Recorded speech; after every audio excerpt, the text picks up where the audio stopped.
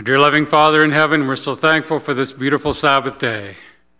Lord, we're thankful for the blessings you give us each day of the week, for your great mercy and your love and your forgiveness. We're especially thankful for the Sabbath, Lord. And as we come in your house on this holy Sabbath day to worship you, Lord, we ask that you will accept our worship. May the angels come and fill every empty seat, and may we know that we are worshiping in your very presence. Send the Holy Spirit to be here in each heart and each mind. Fill us with your presence, Lord. And throughout this service, my prayer is that Jesus Christ will be glorified here today. For we pray it in Jesus' name. Amen. To many who call themselves Christians, there's a feeling about Christianity like the man felt about his headache. He sure as the world didn't want to lose his head, but there wasn't very much pleasure in keeping it either. Now, most of us surely would not want to lose our Christian experience, and yet if we were to really face the facts today, perhaps many of us at least would have to admit that we don't get a great deal of pleasure out of it either. Really now, has your Christian experience made you noticeably happier? And I hope I don't sound a little anti-church here. I surely don't mean to, but frankly, I don't notice that people come swarming to the Seventh-day Adventist Church to find out why we are so much happier than the rest of the world. In fact, are folks standing in the aisles of any Christian church begging to find out why it is that they are so much happier? After all, happiness is not the thing that occupies the interest exclusively of Christians or of Adventists. That's what everybody's after. And if we've got it, the world will want it. Has anybody come to your home and asked you, could you give me a little bit of the secret as to why your home is so happy? There was a knock on the missionary's door, and there stood a lady who said, "Please, I'd like to become a Christian."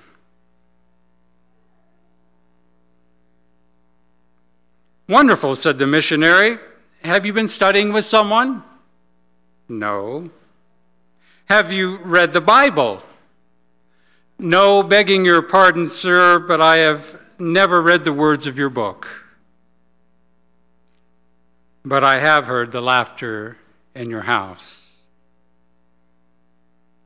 You see, many of us feel that we have a good Christian experience, but we don't enjoy a good Christian experience.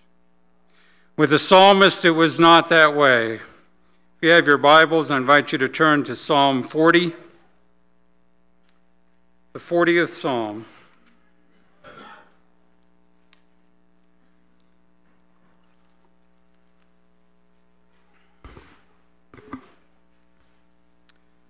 Psalm 40 and the 8th verse. Psalm 40, verse 8. "I delight to do thy will, O my God. Yea, thy law is within my heart." Haven't you always wanted to come to the place in your Christian experience where doing right is the greatest delight of your life? There are many of us who are endeavoring to do right because we're supposed to, because we know we ought to, because it's the thing to do, because it's a good thing to do. And we mean to be good people. But wouldn't it be wonderful to come to the place where doing good and being good is the greatest fun, the greatest joy of living? That's where David apparently was in his experience as he wrote this psalm. "I delight to do thy will, O my God. Yea, thy law is within my heart." Psalm 16:11, "Thou wilt show me the path of life. In thy presence is fullness of joy. At thy right hand there are pleasures forevermore." And then again in Psalm 122:1, David says, "I was glad when they said, 'Let us go into the house of the Lord.'" How did David get to that place in his experience? Here's our theme this morning. The happy Christian is the one who has found not only something to believe in, but someone to love.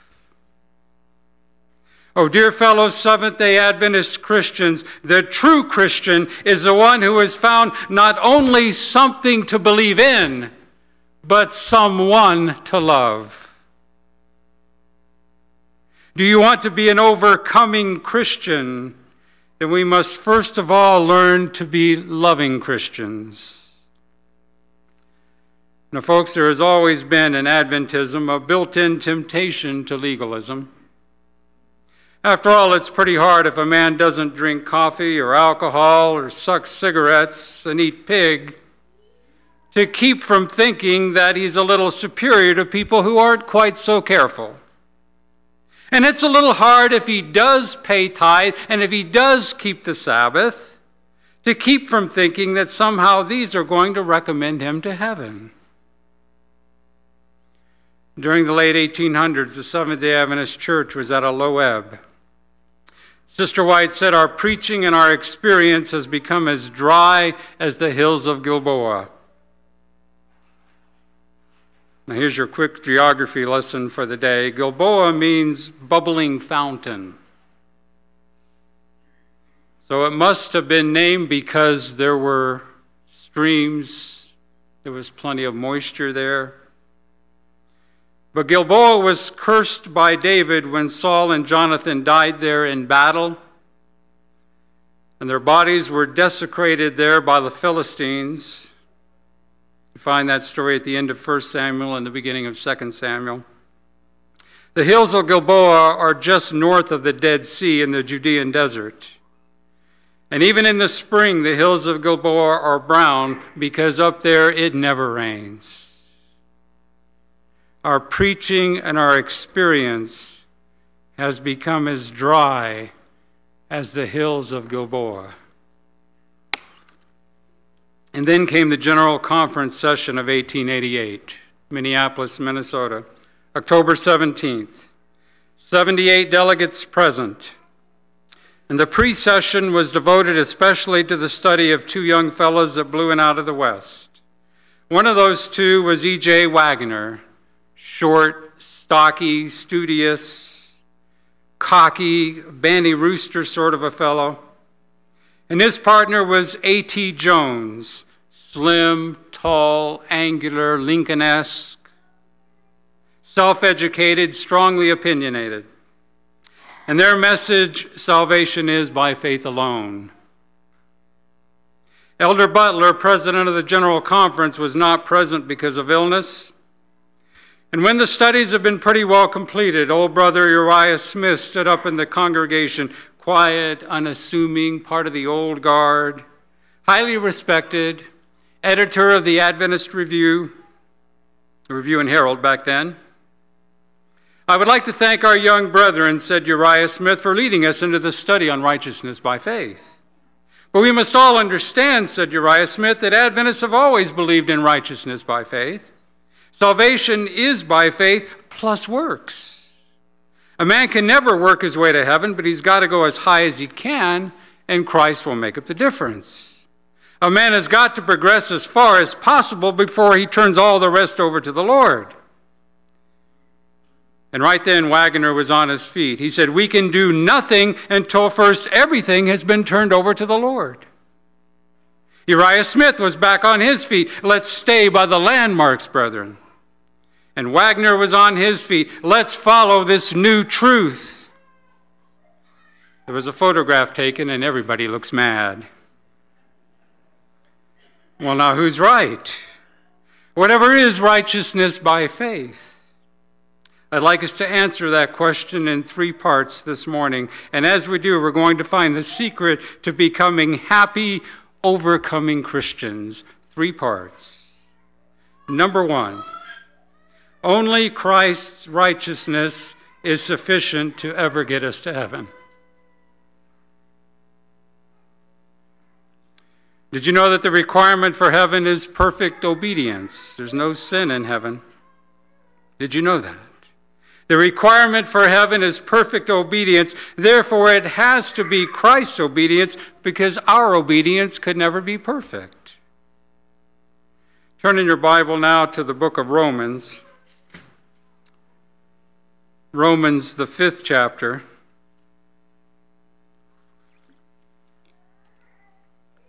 Romans chapter 5 and verse 12. Romans chapter 5 and verse 12. Wherefore, as by one man sin entered into the world, and who is that? It's Adam. And death by sin, and so death passed upon all men, for that all have sinned. Then down to verse 19. For as by one man's disobedience, Adam again, many were made sinners, so by the obedience of one shall many be made righteous. How then are we made righteous? By the obedience of one. And who is that one? Jesus Christ. Even if somehow you could manage to become as perfect as necessary for heaven, it would be impossible for you to do so without becoming proud of it. And when you became proud of it, you'd be a sinner again. Because sin is pride, sin is self-centeredness, sin is having wrong thoughts and wrong motives, not just wrong words and wrong actions. Brethren and sisters, we are not saved by our obedience. We are not saved by being commandment keepers. We are not saved by being vegetarians. The Holy Spirit does not come in a can from Loma Linda. Perfect obedience is required for heaven, but it's Christ's obedience, it's not ours. That's step one. Then what I need is Christ's perfection. It's the only way to ever become good enough for heaven. I've got to have Christ's perfection. Now, how do I get it? That's number two. Christ's righteousness becomes mine in only one way, and that is through faith. Please turn back just a bit to Romans, the 4th chapter. Verses 5 and 6 of Romans 4.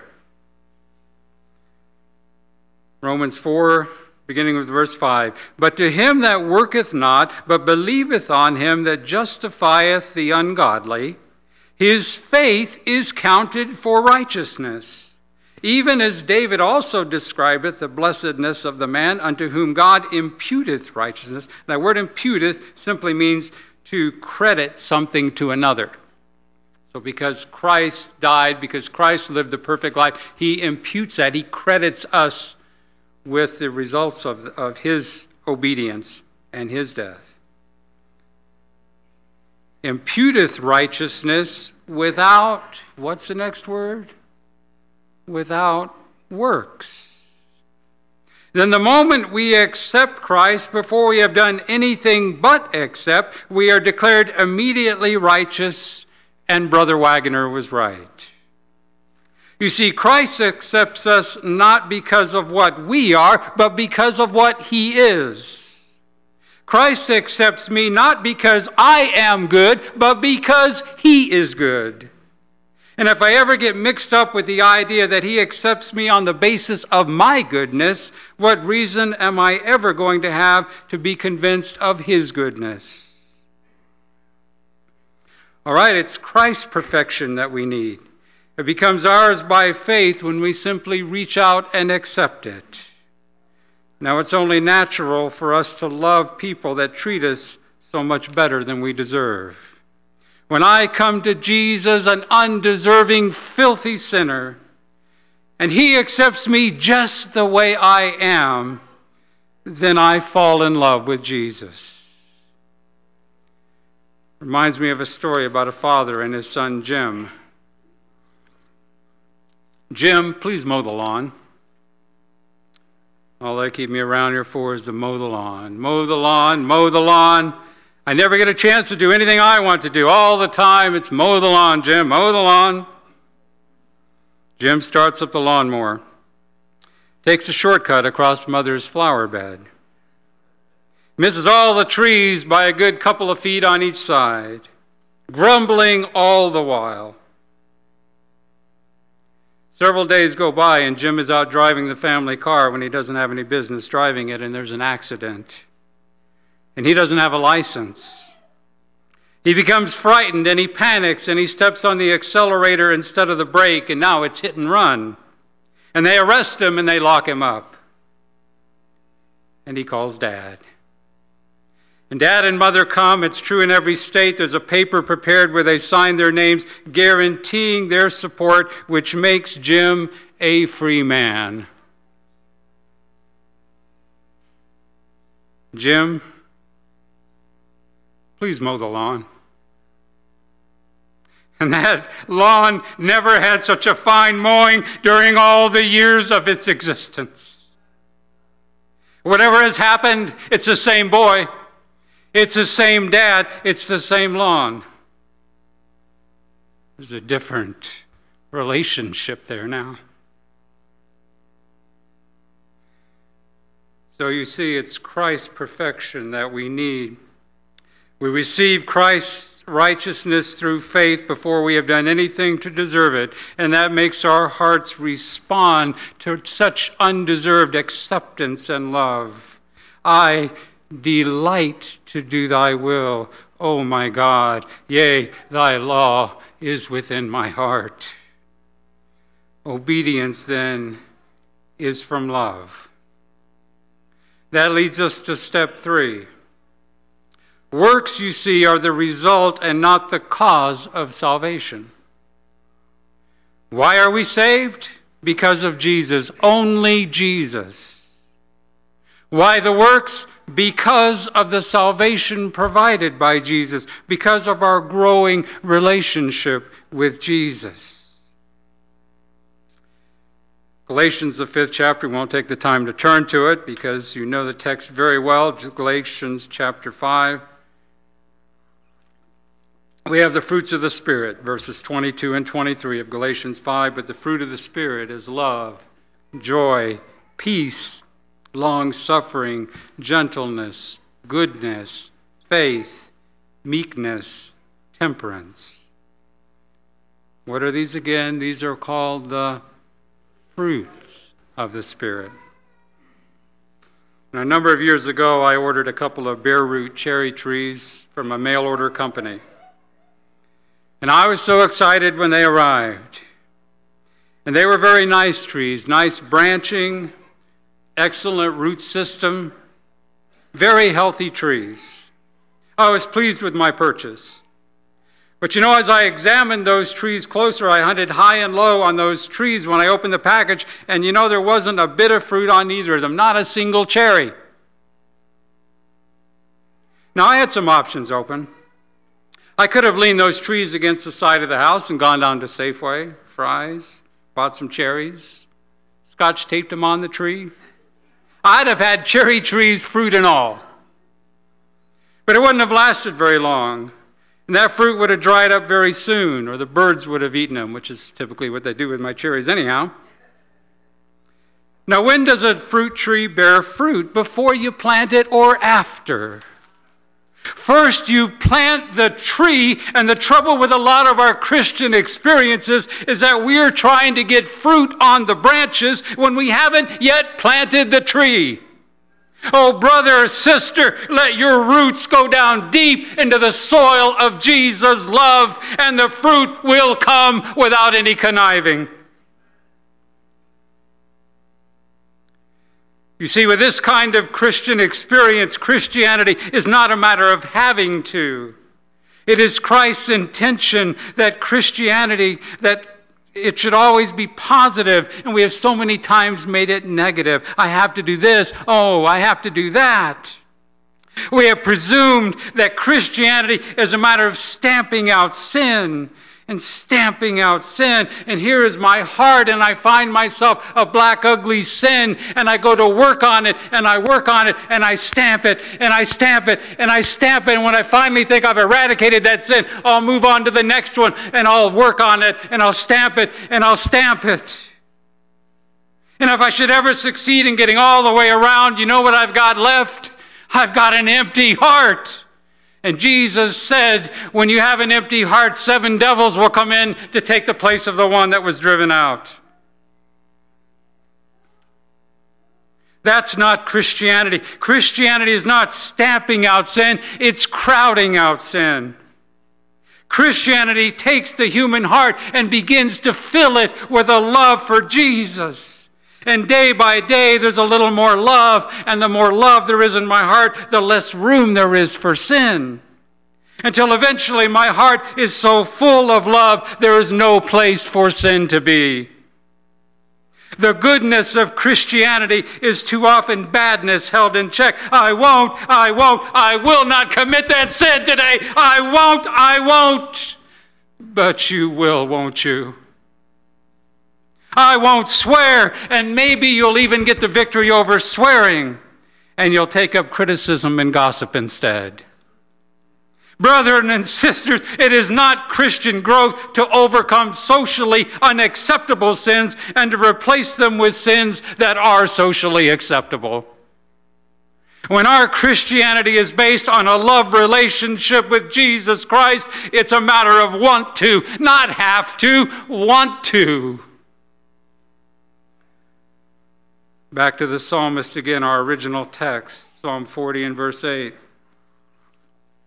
We come now to the place where we can begin to understand the psalmist when he says, I delight to do thy will, O my God. Yea, thy law is within my heart.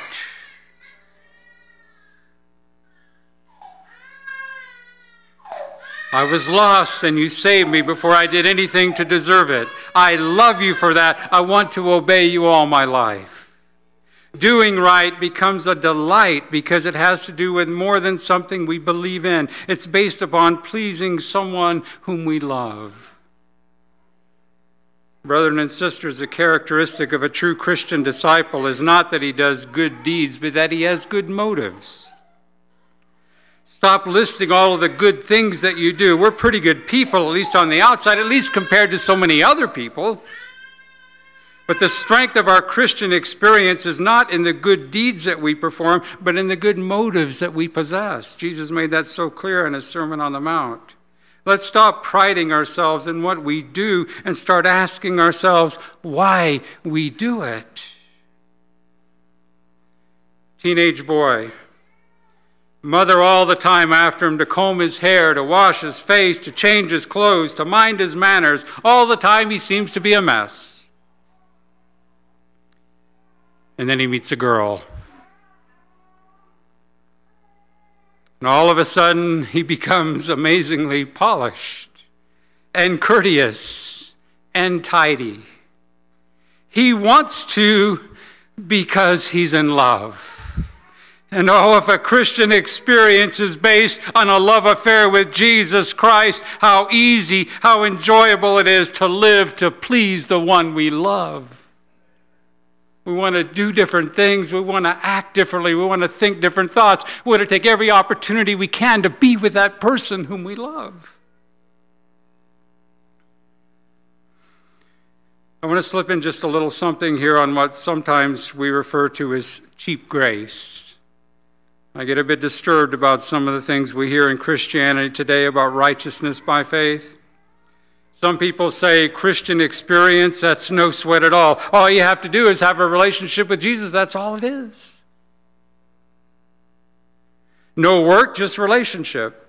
And I don't mind what they say so much, but it's a kind of a grin on their face as they're saying it, as though they found the solution to all of our spiritual problems because they infer that it's easy to have a relationship.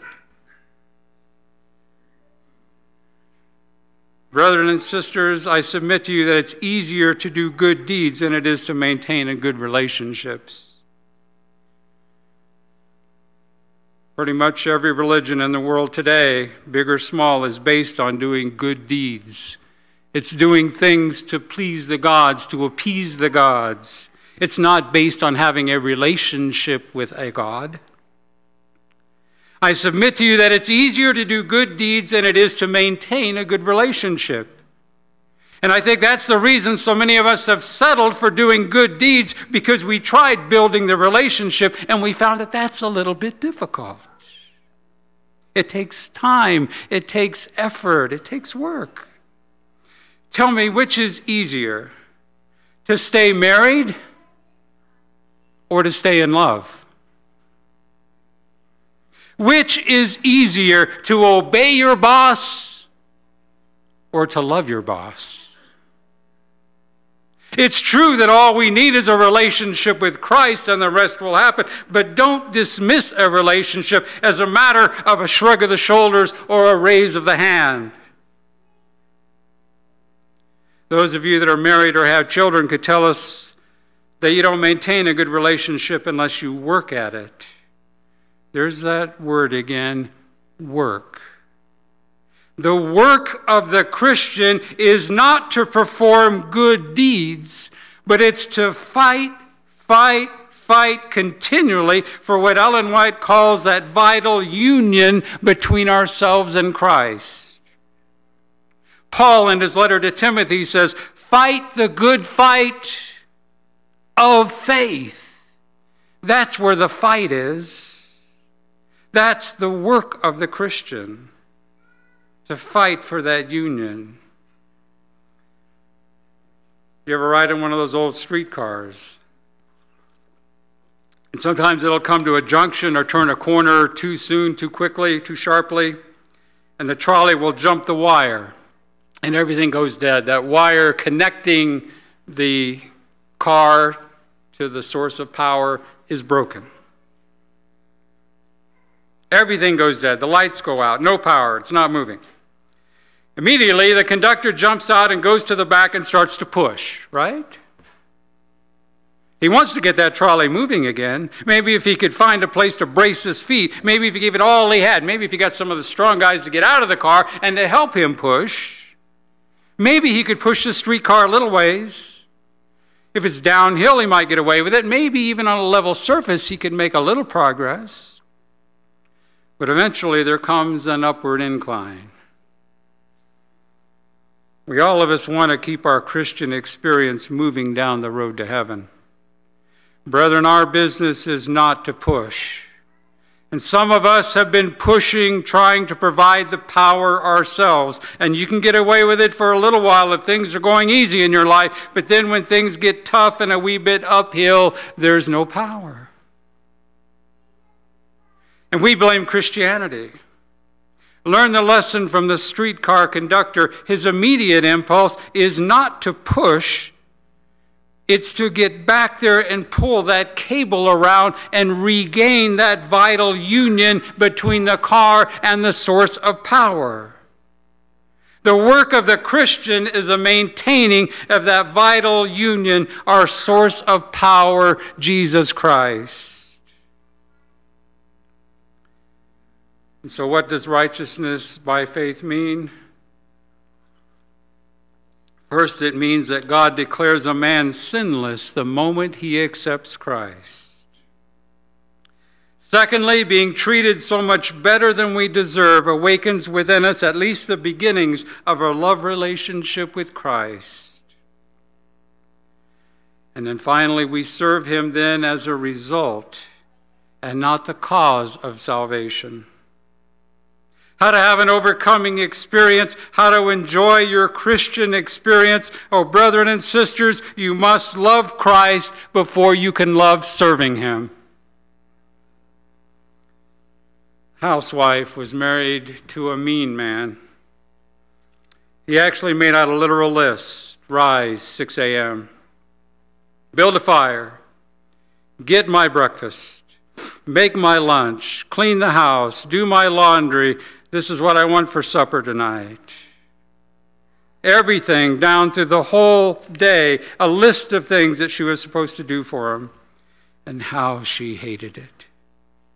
It just made the hackles rise every time she looked at that list, which was continually being poked in front of her face.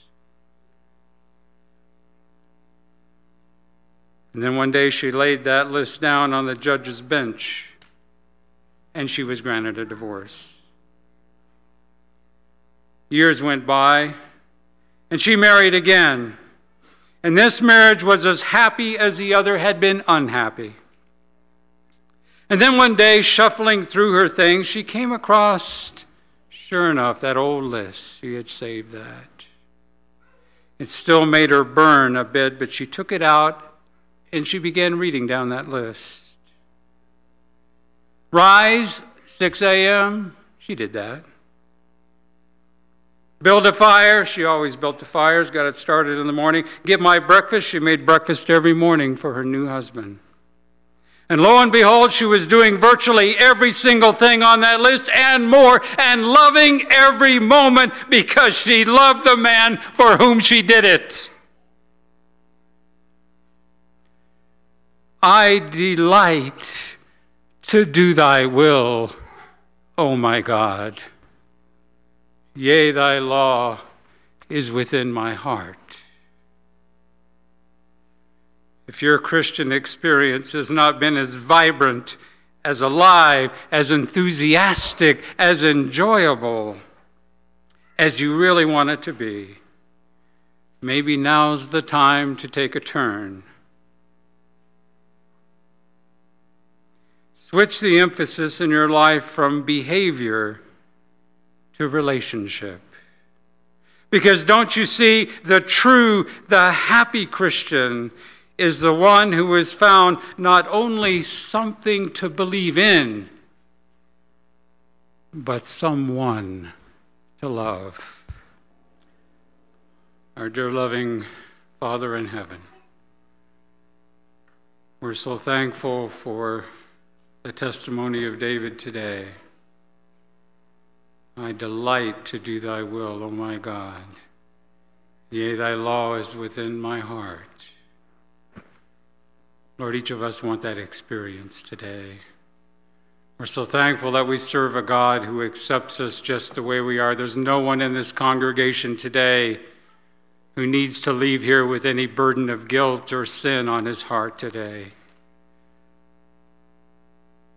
Because whatever problems we bring to church today, we know that you are able to forgive to the uttermost. And Lord, I pray that no one will leave this place today until they have received that forgiveness and leave here with a clean slate. We're so thankful that you accept us just the way we are. And that all of us can leave here with a record whiter than snow. But Lord, as we go through our lives, we see the sin in our lives. And it makes us want to have that sin out of our lives. And Lord, we struggle and we look at the sins of our lives and we try so hard to stamp out the sin in our lives and try to gain the victory over that sin. And then we move on to another sin and we try in our own efforts and we try so hard because we want the victory over that sin. And my prayer today is, instead of doing that, that we will turn our eyes upon Jesus. That we will look full in his wonderful face. That the things of earth will grow strangely dim in the light of his glory and his grace. Thank you, Jesus, for your amazing grace. In Jesus' name we pray. Amen.